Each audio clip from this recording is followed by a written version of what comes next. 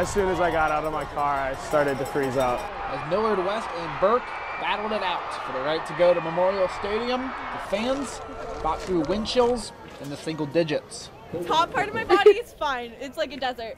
Bottom half, Antarctica, with no penguins around to warm me up. I did some jumping jacks down there. You know, I have this thing, I'm recording some people like this. So, you know, I just think everything like that just keep me warm. Every fan had their own way of dealing with the chilly temps. Layered up, put a lot of clothes on, and a lot of hand warmers too. Now, one strategy several people told me was they would pop into the restroom for a couple minutes, warm up, and then head over to watch the rest of the game. But ultimately, for some, the Arctic temps were just too much. Well, we're leaving, that's how, really.